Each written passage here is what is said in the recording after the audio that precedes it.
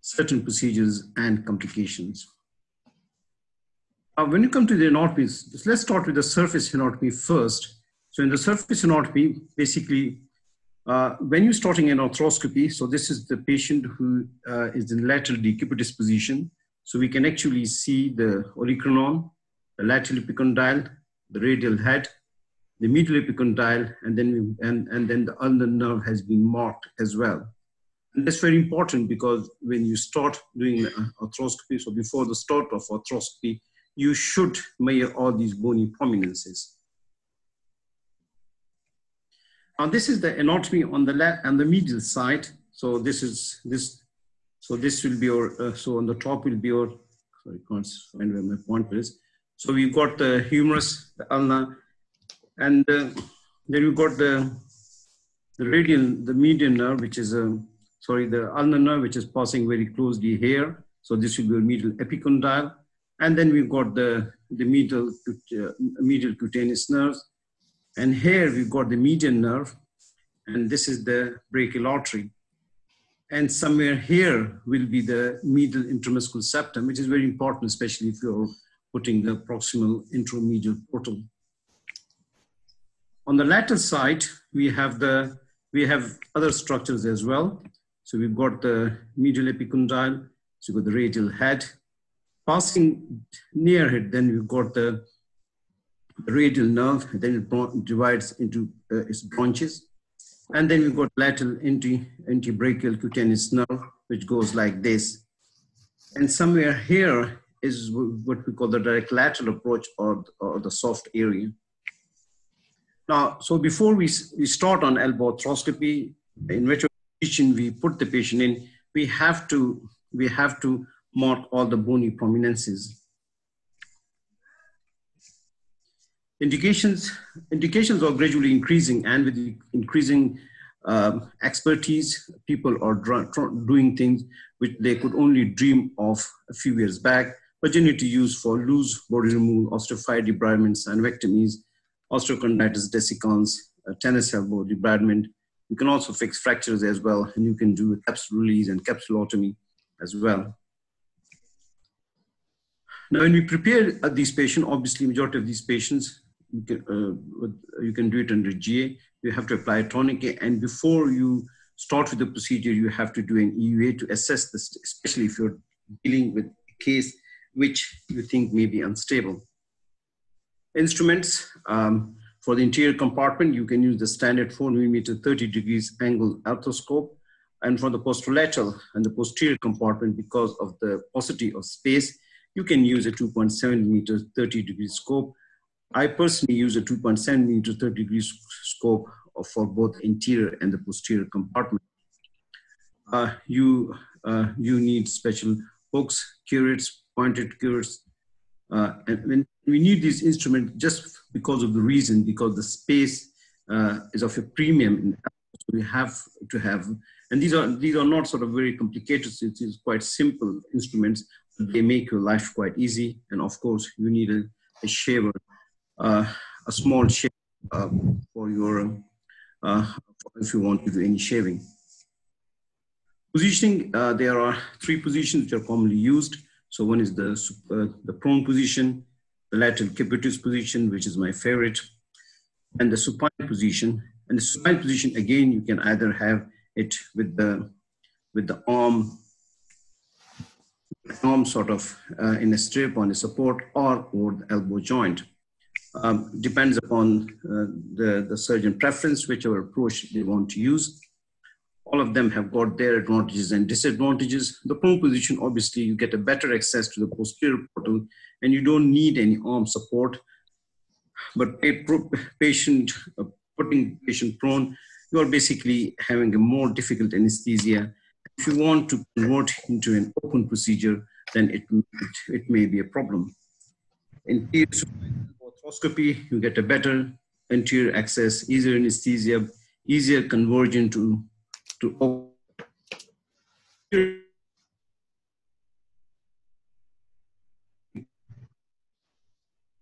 Zaitza, we've lost your internet cover.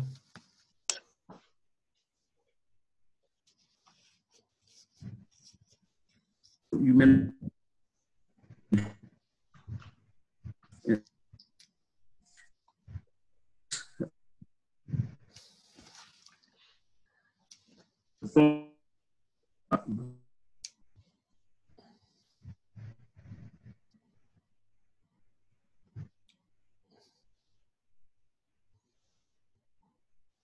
So while we're waiting for Zaid Saab to join us, Tariq, you do elbow arthroscopies? Yeah. Yeah. So I used to do quite a lot. And at one stage I was doing all my tennis elbows with it also. But now because of the shoulders taking over quite a lot, I've left Will to do them, most of them. But I still do the odd, frozen the elbow releases. I mean, the only thing I find is that although we've got the dedicated elbow and scopes, I often find it difficult. I may start off with a small scope, but then I usually, unless the patient's very small, go up to my normal scope. And I find actually that's okay as long as you know where you are, and gives you a much better field of vision. Yeah, I do the same. I also use the 4mm scope. I don't go to the small one at all. Yeah.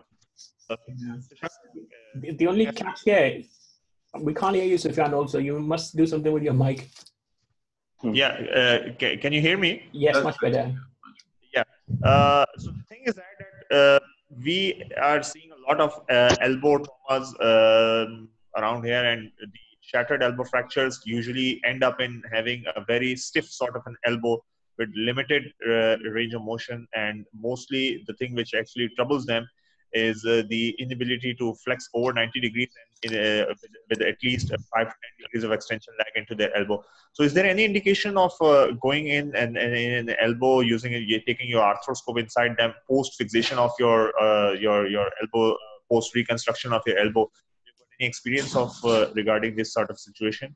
So I don't know if Tariq will tell you, but once they break and the capsule tears, there's no way you can put fluid them and distend them. I don't know how people manage to do fractures with arthroscopes. You're really stretching the indications, and it's the sort of thing that unless you're doing it really regularly and this is your main area of work, you should not really even consider. I would just stick to the different open approaches to try to debride the joint and get rid of any bits of bone that may be blocking the movement as well. So I wouldn't consider scope in that, Sufyan. Yeah, I do the open lateral, go front and back, and it helped me. But saying that, I'm not sure what you did. I have a scope. I have a special sheet for it because, the sheets that I use for normal scopes has got holes at the end of it to allow fluid into it. When I'm doing an elbow arthroscopy, I have a sheet which has got no holes in it because the capsule is so small that it normally leaks out. So I have a special sheet for my elbow scope, but I still use the 4mm scope. Sir, which position do you prefer to have the patient? I do them prone. Prone. Because I've got TARDIS. TARDIS can look after anybody like me. He can put them to sleep and wake them up. So TARDIS is good. No, I do a lateral decubitus. It depends on your anaesthetist, isn't it? And not on everything else. No, I've got a pretty good anaesthetist, but I just I've got just used to doing it with the lateral decubitus. What's his name used to do it from Stanley from Sheffield. He used to do it with decubitus. Yeah, I work with Stanley, and he told me to whichever way you're comfortable. He did show me lateral decubitus, but when we arrived at the manor, I think I did not have a positioner to put the elbow in. But now, after about 4 or 5 years, they bought me one. By that stage, it was too late, and I'd gone to prone. I didn't have a positioner. The one that we put the elbow in. Mm-hmm. It's a half an arm support. So we've lost Zaid Saab, is it? Yeah, I think so. It's been banned. The internet service has been banned. So, sir, can we discuss something regarding the elbow joint? I mean, elbow joint behaves a lot different than, knee and the hip and the shoulder joint. The upper limb joint tends to go more into stiffness sort of phase as the problem is with shoulder that you actually get a condition of adhesive capsulitis or a frozen shoulder. So happens with the elbow joint as well. Is there any specific reasons of the upper limb joints actually behaving much more abnormally than your lower limb joints? I have rarely seen a knee going into an adhesive sort of a condition and returning back after a certain period of time. So because elbow is, I mean, traditionally taught, and that we have seen as well, is considered as one of the most unforgiving joints of the upper limb, that you actually cannot play a lot of it because of the anatomical variation on that. So is there any specific reasons in undertaking, in thinking of the indications before going for an arthroscope? Because it will definitely lead to irritation of the synovium around the elbow joint. Because I personally have got no experience of doing an elbow scope. I will answer that question. I'll try to, and then Tariq can join in when he feels, or when he has more to offer. So the first thing is, when you have a hip and knee problem, you walk and you mobilize it, you have physio whether you like it or not. You have to go to the toilet, you have to go and feed yourself. Whereas in the shoulder, elbow, and even in the hand and wrist, if there's a problem, you don't do anything, you just keep it in a sling. Plus, the hand has this thing called hand-shoulder syndrome, where everything becomes stiff. There is no etiology for it because we don't know yet. That's one of the reasons. The second thing is the bone is very close to the skin, especially in the elbow and the wrist. There is not a lot of soft tissue cover, whereas you have a lot more soft tissue cover around different other joints. And thirdly, arthroscopically, you don't have problems post-arthroscopy. Their capsule distend, their capsules have function, their capsules have, do play. So actually the arthroscopy is far more useful in these joints to stop you from having long-term problems rather than causing them. But other than that, I don't know any specific reason why they should go into such bad, stiffness. You're absolutely right. The elbow, particularly, I mean, shoulder maybe, but the hand and elbow go into a lot of problems. Even if you do carpal tunnel, you end up with CRPS in the hands. Tariq? What Sufyan, you're talking about is mainly the post-traumatic ones, aren't you, in elbows? Yes, mostly post-traumatic, exactly. Whereas if you look in the shoulder, a lot more actually happen primarily as well. And the latest series seem to show that between 20 to 25% of diabetics will get a frozen shoulder at some point. And it's between 3 to 5%, although it keeps changing, in the non-diabetic population. And I've often thought, I think possibly one of the, if you ever go into a shoulder where it's where there's some pain and doing an arthroscopy, I've seen it a few times. I do a dry scope, and you'll see there's a huge amount of vasodilatation within the joint, and that seems to be the first stage of adhesive capsulitis or frozen shoulder. So I think what's happening, and one of the problems that diabetics share, I think, with this problem, is they get a neuropathy. Now, I've spoken about this to neurophysiologists, and we've talked about trying to set up a trial to look at this. But I suspect what's happening in the diabetic adhesive capsulitis or frozen shoulder is that they get some form of sympathetic neuropathy from probably the suprascapular nerve or one of the branches. And that's what sets it up. And then through a feedback mechanism, the body tends to correct itself. Because the other odd thing about adhesive capsulitis is once you have it, you never get it again in the same shoulder. And that's a truism which, people talk about. So coming with that, I think possibly what's happening is we're getting some form of neuropathy, which is then setting in course the events that lead to this massive thickening. And then if you leave it long enough, I'm not talking about the post-traumatic one now, I'm talking about in the other ones, it seems to go away. So I've often thought, I wonder whether things like gabapentin and stuff might have a role to play in the early stage to get them over the pain and keep them moving. Then, as Munawar was saying, when they stop moving, then they become, and when it's too painful, they stop moving, and then it's a self-fulfilling prophecy. So it's an odd one. Yeah, but I do agree there is a lot of role to play with the sympathetic. Like if you look at the chronic regional pain syndromes that you have in the people who just have carpal tunnel releases, I think there's the same category that is happening in the shoulder, and the elbow. About 15 years ago, I did a talk to our physicians, and I spoke to them about diabetes and shoulder, and they thought I'd come from a different planet. And they said, are you telling me that your frozen shoulders are related to diabetes? It's no such thing. But so things change. People open minds. People have a lot of things to say. But yes, this is an unsolved mystery. My view on elbow arthroscopy is it's safe. I don't know whether we will get. I've just had a telephone or text from Zaid who's trying to get in. But I do try to look for the intramuscular septum.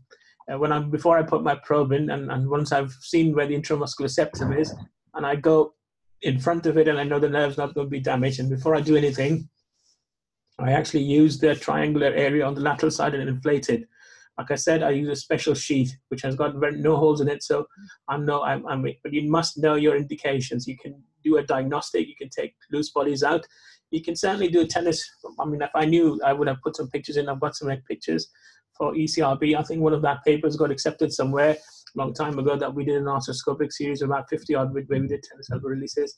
But you must know your indications. You know, in a fracture situation, I have got no experience, and I would not recommend people to stick in cameras because I've done that in the past, and all I saw was blood.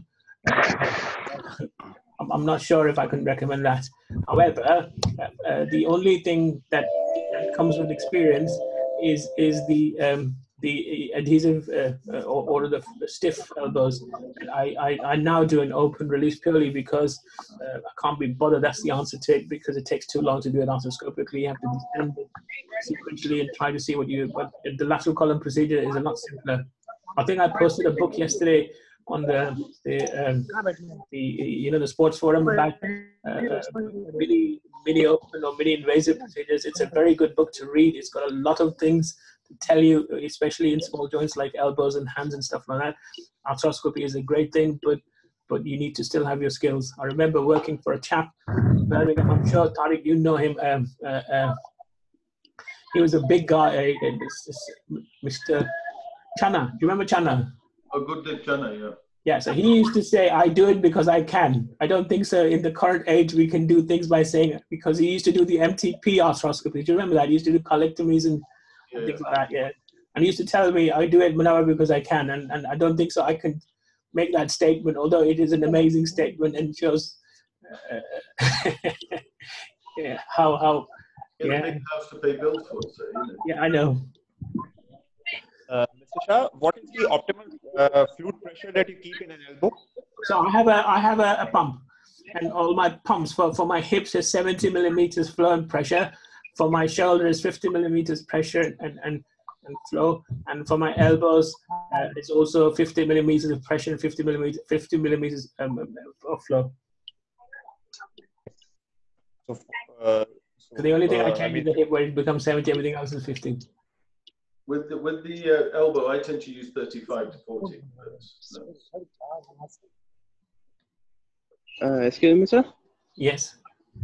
Sir, when we get a patient with post-traumatic stiffness of the elbow joint, yes, it often becomes difficult to treat that. So can you guide us how we can address this stiffness? Yeah, I mean, I get a very intensive physiotherapist to work with them. I have my own team here, which is a blessing. I have my own physio attached to me in my practice clinic also. These patients have aggressive physio. If they don't work, then I do what is called a lateral column procedure. It is an amazing procedure. It allows you to go on the front and the back of the elbow, and I'd actually take the whole capsule out. It takes about half an hour to do it, but once I've done it, they don't go home. They have physiotherapy straight away after surgery, because TARDIS puts them in a block, so they get full range of motion before they're allowed to leave. However, there was a paper written by David Stanley from Sheffield, and he said that they lose about 15 degrees of correction that you achieve from the table. So it is not forgiving, as everybody says, but it is far better than having a stiff elbow. Make sure that we have a CT and an X-ray, that there is no bony component to the stiffness. If it's only a stiff, because the blood from the trauma goes into the capsule and changes the organization of the capsule, and therefore it becomes difficult. Cousin Saab, where are you moving? You're Hello, sir. Greeting. Yeah, Malaysia. Can you hear me? Yeah, Sir, Malaysia. Can you hear me? Yes, okay. Greeting from Kuala Lumpur, Malaysia. I'm right now in the airport. I have to fly back to Karachi, hopefully at 2 hours from here. So I was just listening. I just joined late, so I was listening about this conversation going on. My query about the elbow. This one thing. Any reason why there is high chances of myositis ossificans in patient with elbow as compared to the other joint, like shoulder is also a joint, elbow is also a joint.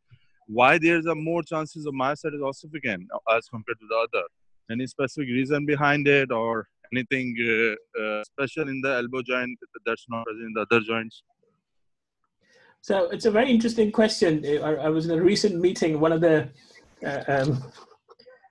guys was promoted from colonel to brigadier, and he says when he became a brigadier, he was said that he can't curse.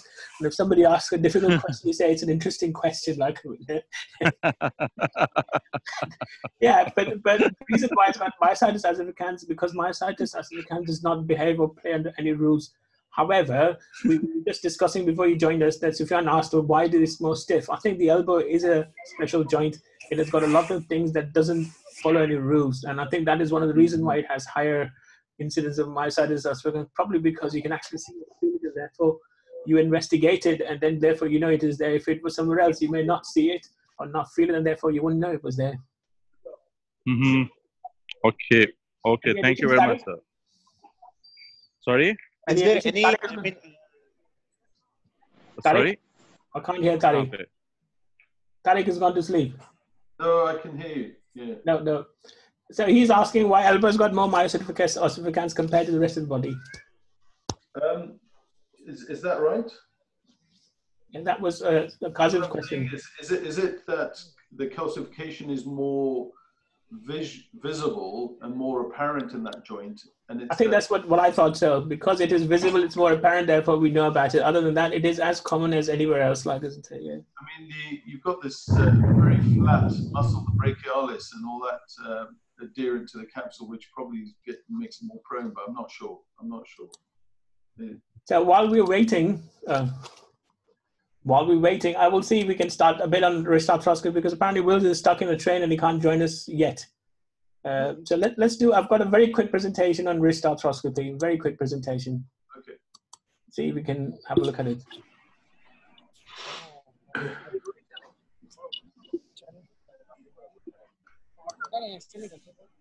Okay. So basically, well, this is how I do wrist arthroscopy. It may not be the only way to do it, but it is how I do it, and I do. And the problem I have is that I'm giving up a lot more stuff than I thought I was going to. I'm now concentrating more and more on shoulders. For whatever reason, it is getting into my practice that I do a lot more arthroplasties and a lot more shoulder work rather than anything else. But I put the patient lying down. I have the Chinese finger traps that I put the patient on.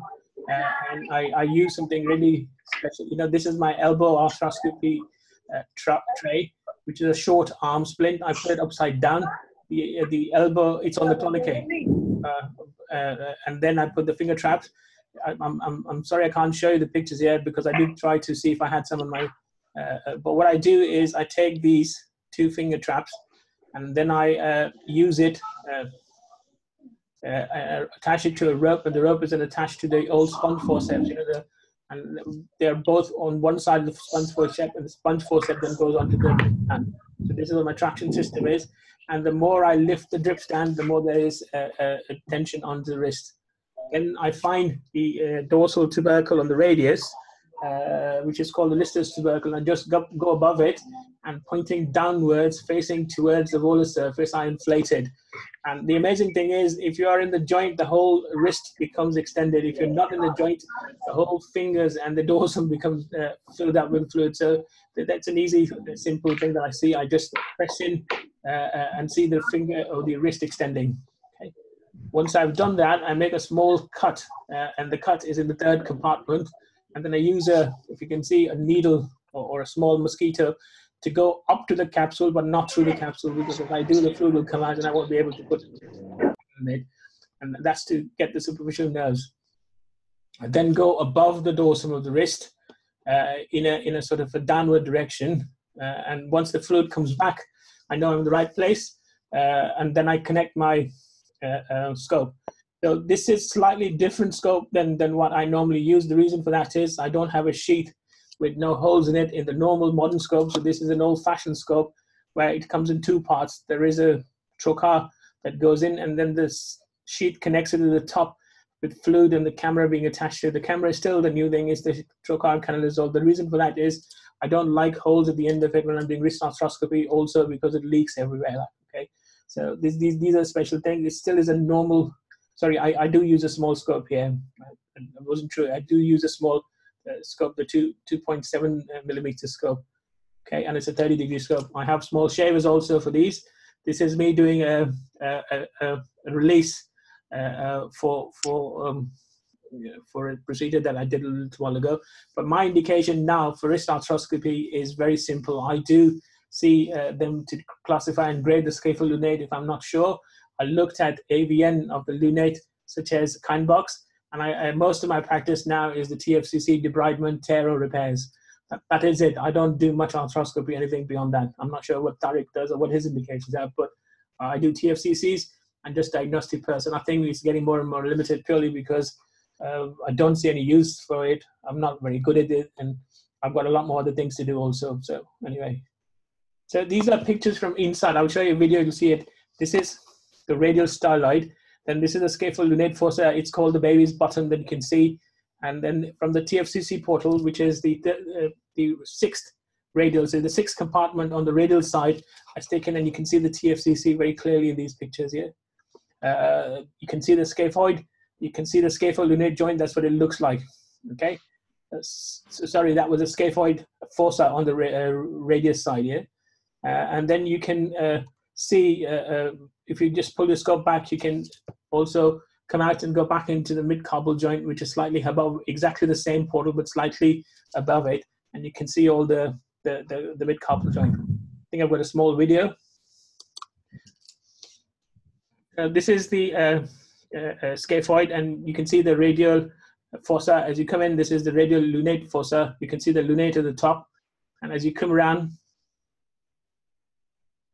there's a big, huge bubble that's stopping you from seeing it, but you can then go into the lunate side where you look at the TFCC. Okay, so this is me coming in from the 6th R portal with a needle to tell me where I am. This TFCC does not look normal to me, so I don't do much with these. I just clean it up. There's a central and peripheral tear. Peripheral I repair, central is degenerate, so I tidy it up. This looks central to me. I just clean it up, or with the portal. I actually wrote up this. What I do is I put a 1.6 millimeter K-wire into the portal I want to go, and then I use the, I dismantle the sheet of the shaver, and I put the sheet in first, and once I put the sheet in, I take the needle out, and then I put the shaver with it so I can use it, so it makes me keep having the portal. I wasn't hoping to present this today. I thought Will was going to do it, but it's a short presentation that I had somewhere and I've just used it, yeah. Question time. Mr. Shah, what is the size of shaver that you use? What is this? It comes in a very small size. It is a 1.7. 1.7. Yeah. And ablator? Is what? The ablator, you also use a smaller size? Ablator is the same size. Okay. But I mean, I've stopped doing a lot of things. I only do it now for the TFCC tears. Very rarely, if I'm not 100% sure, or as Tariq would say, they come to see us across the road in the dark side, then I would like to do a diagnostic arthroscopy. Yeah. Like yourself, I mean, I do little in the way of, we've got some hand surgeons in the trust, so I leave all the stuff for them. But I've done diagnostics, I do the TFCC. But I would say I'm an upper limb surgeon starting from the shoulder working down. There are other upper limb surgeons who start from the hand working up. So, the wrist starts becoming more mysterious. Yeah, I mean, in our hospital, we don't have a hand surgeon. So Will does all the wrist and elbow stuff, arthroscopic stuff, and I do the shoulder work, but he also does the shoulder work. So I'm the surgeon that starts from up down. Apparently, he can be the surgeon. He actually does a lot more shoulders also, but he does the wrist arthroscopies. And we were having a chat before this meeting. He said we should sit down and one of us should take it all so that he has the numbers. Yeah, makes sense. We've got 2 hand surgeons. So, we can't hear you, Tariq. No, I said we've got 2 hand surgeons, yes, and then we've got the Chelsea. We're done. Okay. So Zaid Saab has joined us. Do you want to continue from where you left? Yeah, shall I or? Yeah, of course, of course. All right. Sorry for that. So, to which point did you hear me? So when you were telling us, keep going down. Sorry, this is the. Yeah, if you keep going down with your slides. So we were on the fifth. Yeah, that's the slide. Last slide we saw. Right. Sorry. Right. So the portal portal basically divided into three sort of categories: the lateral portals, the medial, and the posterior portals. And then we've got and they basically are the distal anterolateral portals, the medial anterolateral portal, and the proximal anterolateral portal. And the same goes for the medial side. The posterior or the direct posterior, the posterolateral, and the direct lateral portals. So the three lateral portals, we've got the standard portal, or also known as the distal anterolateral portals, the middle anterolateral portal, and the proximal anterolateral portal. Now the one which is commonly used in elbow arthroscopy is the middle anterolateral portal. And you can actually see it's about 9.8 millimeter from the radial nerve. As you go proximally, you are further away from the radial nerve. So the proximal anterolateral portal is probably a bit further from the radial nerve as compared to the middle one, but the middle one is commonly used because with the proximal, you tend to get a more oblique entry into the elbow joint. The distal anterolateral portal is about 3 centimeter distal and 1 centimeter anterior to the lateral condyle, and you can actually see you are quite near to the radial nerve. While the middle anterolateral portal is basically just interior to the radiocapitular joint, so you feel the radiocapitular joint that is just in front of it, while the proximal anterolateral portal is about 1.2 centimeter proximal and 1 centimeter interior to the lateral epicondyle. Here you get all the marks. So this should be a standard anterolateral portal. This is your anterolateral portal. And this has been marked. So the middle anterolateral portal is just in front of your radiocapitular joint. The medial, again, they are the distal, middle, and the proximal one. The enteromedial portal, or the distal enteromedial portal, is 2 centimeter interior and 2 centimeter distal to the medial epicondyle.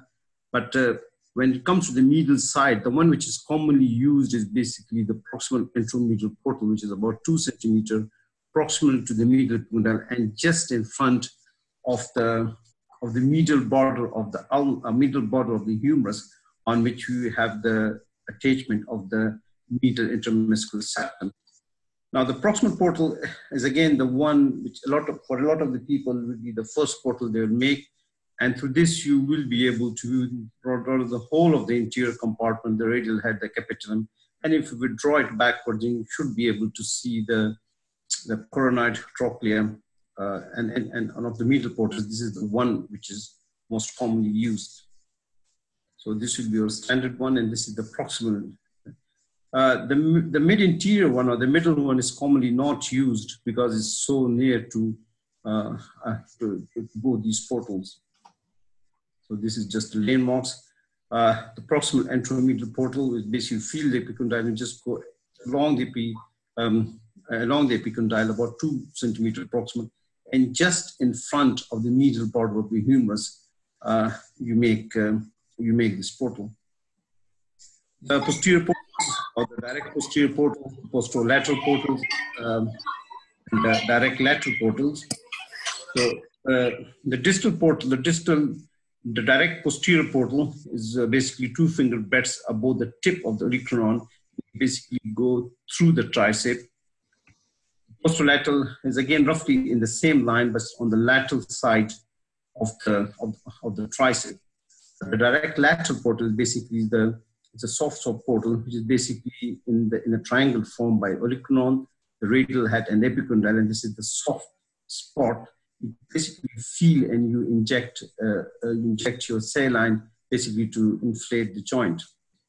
There is a third portal, which is some people use, which will be the distal ulnar portal, which is basically on the lateral side of the ulna, roughly about 3 to 4 centimeters from the joint line.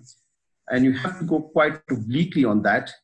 And this one people will use it for when there are some osteochondritis dissecans of the epithelium. So here will be your direct posterior portal. The posterolateral portal can be anywhere from here to here, but generally it is made just in line with the direct posterior portal. And this will be your direct lateral portal, and this is the distal ulnar portal. Now the portal, so we've got so many portals, but the portal which is commonly used on the posterior side will be the direct posterior portal and the posterolateral portal. On the medial side is the proximal anteromedial portal, and on the lateral side will be the mid-anterolateral portal. And the proximal anterolateral portal gives you good visualization of the anterior ulnar-humeral joint or capital joint. If you want to go through the posterior soft spot, you should be able to see the posterior surface of the radial head, posterior capitulum, and the radial surface of the olecranon. The proximal probably gives you the most panoramic view of the whole of the interior part of the elbow joint, while the posterolateral portal and the direct posterior portal will give you good access to especially the olecranon process, the olecranon fossa, and the posterior ulnar gutter. So this is a short video. So actually the first what you've done is making the mark. So this will be the olecranon, the medial side, the medial epicondyle. So we've got ulnar nerve here. And then if you feel just in front of the medial epicondyle, if you just go approximately about 1 to 2 centimeters or 2 finger breadths above, just in front of the intermuscular septum, medial septum, you will have the proximal anteromedial portal. You have to realize that with this portal, you are roughly about 3 to 4 millimeters from the ulnar nerve. So about, and you can actually feel the lateral epicondyle as well. So you can mark lateral epicondyle here. And just in their safe spot, especially if you move, right, and supinate your forearm, you should be able to feel the radial head. And this is sort of the soft spot where you have the direct lateral portal. Just in front of the radiocapitular joint, somewhere here, you will have your mid-anterolateral portal, and roughly from maybe about 7 to 8 millimeters from here, you will have your radial nerve.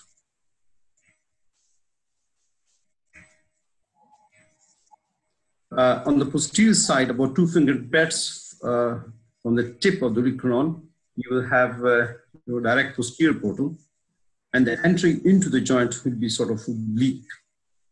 And if you feel the tricep, just on the side of the lateral side of the tricep, you will have your posterolateral portal. So this is basically a view from the proximal anteromedial portal. So you're seeing the epithelium, the radial head. And if you want to see the coronary process on the interior part of the middle part of the humerus, so you can actually see the radial head sort of rotating and revolving around. So you can actually see if there is any problem there. And as you, any portal after your first portal, it's advisable to make it with the help of a needle. So this is, I think he's trying to make the mid-anterolateral portal with the help of a needle. And then you can make a small nick here. Posterior part, you can actually do with the direct posterior approach. So actually the direct posterior approach basically use it sort of your main portal, and the direct and the posterolateral portal you use it as your working portal if you want to work on the posterior side. So here you can actually see loose body being taken off from the posterior compartment of the elbow joint. So these are some of the conditions you can treat. So this is patient with an with the PVNS. So you can actually see on the side. Here we've got a patient who had a radial head excision done arthroscopically. Removal of a loose body from the posterior part of the elbow joint. And one of the common done procedure with arthroscopy, the tennis elbow release being done as well. And again, if you go sort of more experienced, then you can actually fix fractures, especially in this picture. You can actually see fracture of the coronary process has been fixed arthroscopically. But again, everything depends upon the level of experience, and you basically should start from the simple things like diagnostic arthroscopy, maybe loose body removal, debridement of an OCD or plaque excision, and you generally go to more advanced stages like a synovectomy, capsulectomy, and then you go to more stages like a fracture fixation. And I must tell you again and again that the learning curve for an elbow arthroscopy is quite steep, and basically you should stick to the basics things first, and then just gradually move on to the more advanced things. It's always important to have proper positioning of the patient, and you should always identify and label all the landmarks. Just make it a habit, as is done mainly in the shoulder arthroscopies. And the portals you make, you should take into consideration your intra-articular pathology, and you should try to make the fewest number of portals which are required. And you should always, at the back of your mind, know where the radial nerve, ulnar nerve, and median nerves are. You should always be aware of the prior surgical intervention, especially if the patient underwent an anterior ulnar nerve transposition. And some people will advise against doing an arthroscopy in these cases, especially if you're applying too much pressure and the procedure goes on for too long, then there can be excessive swelling and fluid extravasation. And you should always remember that each additional portal basically increases the risk of complications. And because of the location of the ulnar nerve, actually there's no safe zone on the medial side, especially if you're using even the proximal intromedial portal, which is the portal which is most commonly used. You're only about 4 to 5 millimeters from the ulnar nerve, and you should try to place your portals as far away from the critical neurovascular structures. One, and second, you should try not to put your portals too close together, because then you won't be able to work. So in a nutshell, elbow arthroscopy is a difficult procedure, and there is a very steep learning curve. But as you become more experienced, you tend to do more things. But again, you should stick to doing the easier procedures first, and always stay on the safe side. Thanks for your attention. We're not sleeping, huh? No. Tariq, do you want to comment before I say something? No, very good. Excellent. Excellent presentation, yeah. Very clearly outlining all the different portals, and as an introductory, it's excellent. Thank you very much. Thanks. So there's a few learning curves and tips for everybody who wants to do it. Like Zaid Saab said, it's got a steep learning curve, but you must stick to basic principles. So although all these portals are very nice, I don't use all of them portals. The first portal I actually do is the medial portal, and where I do is, as Zaid Saab showed to you, I look for the intermuscular septum 2 centimeters above and 2 centimeters lateral from epicondyle, and I make a portal. And I actually inflate it before I make a portal into the safe zone on the lateral side. I touch the humerus anteriorly and then glide along it to go into the capsule. You can feel the pop and fluid comes out of it.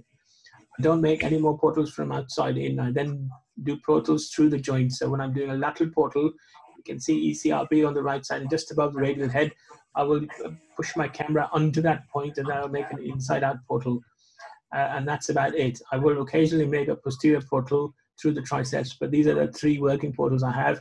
I do most things with these 3 portals. I have, like I said, stopped doing them, but for most of these portals, I have used them, and I didn't find anything that was beyond them. Just to say that I do the radial head excisions, but only after 6 weeks of trauma, purely because I don't know whether the interosseous membrane is intact or not. So what I will do with them is I will inject them with a local anesthetic, and if they can prosupinate fully, I'll leave them alone. If they can't and there's a restriction in the block, then I want to fix the radial head, and if I can't, I'll come back in 6 weeks' time and excise it. But that's it. Very nice presentation. I don't use all the portals. All the portals are very good to know, but stay away from them. Keep it simple, as they say, isn't it? Make your life easy for you. But very nice presentation, Zaid Sam. Thanks. Anybody else want to ask a question? Sufyan, Kazim is dying to ask a question. I can see it in your face, Kazim.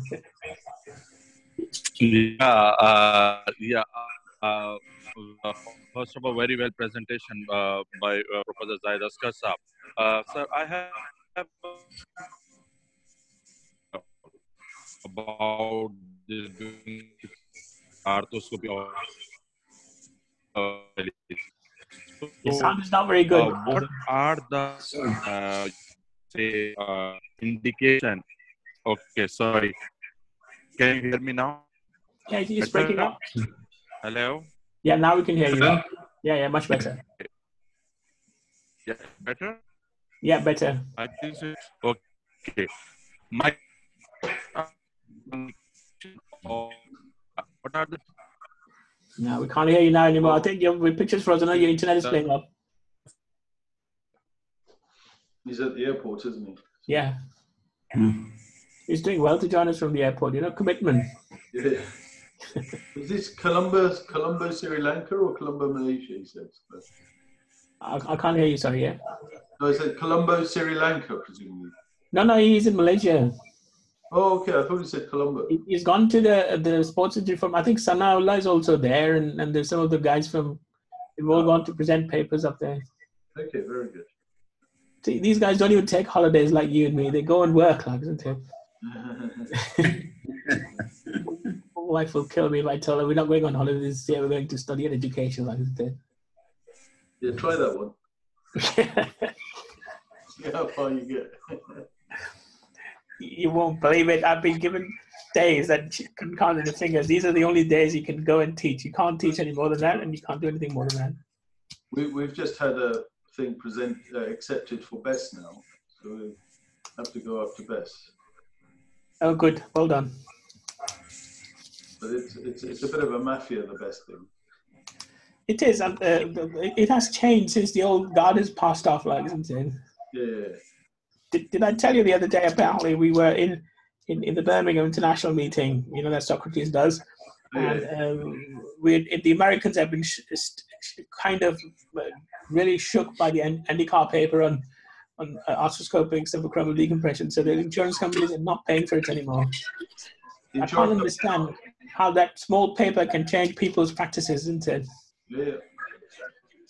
But they're now calling it a decodification of the acromion.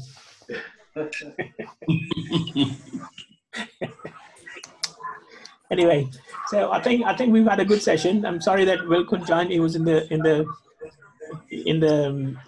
train. But saying that, not a bad session. We have covered most of the joints now. Either it's biologics next time, or we go back to the top again and start doing various other soft tissue things. It's entirely with yourself. Just let me know. Saying that, we have roped in Ralph Rogers to come and present Sufyan's talk on Saturday in Karachi, isn't it? He seems to be very keen. I'm not sure if there are any spies in the system, but apparently Matthew Wilson is taking in a big way, and he wants to join in also to come to the Pakistan market. And are you here, Kazim? Are you here, Kazim? No. Sufyan's here. So Yes, Ali Nurani has corrections in Karachi. Sorry, sir? Ali Nurani, your guy who's presenting on the soft tissue knees, Tariq was telling me he's got a lot of connections in Karachi. I think he came once to Karachi back last. No, his family lives in Karachi. Yes, he basically belongs to some areas of interior Sindh sort of a place. But for the time being, he's just visiting this place off and on. But basically, Kazim has got connection with him. Yeah, no, it's okay. We need to have big guys with big names coming into Pakistan, which is always a good thing.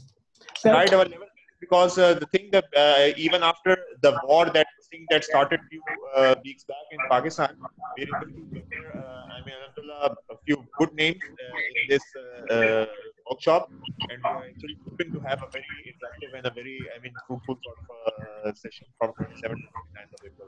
So on a personal level, Sufyan, have you found me a patient for a balloon? Yes, there is one patient. He has got a painless, full range of motion. He's got a massive cuff tear. He had a cervical fixation done. He's still thinking about it. I offered him a balloon, and he said that he will think about it and he'll come back to me. So most likely. Okay. So I am in the process, and I'm hopefully going to bring about 3 balloons for you. So then you can use it in the future if you want to use it in the meeting. But anyway, I will call this meeting to an end. It was a very good session. Zaid Saab, absolutely fantastic presentation as usual. I mean, I really enjoyed Zaid Saab's talks. It's very thorough. It's very thorough. Unlike me, I skip a lot of things and I only tell you what I want to tell you rather than what you need to know. Anyway, call it a day. I've got a video of it, so hopefully I'll send it to all of you guys. And I think we will discuss, when I come to Karachi, we'll talk about whether we need to do from the beginning, again, to start from the top, or should we do the PRP session of biologics in between. I just want to do biologics because that winds up Amir Qureshi anyway, he calls it snake's poison. Okay, thank you guys. Thank you for joining, and hopefully see you soon. Bye.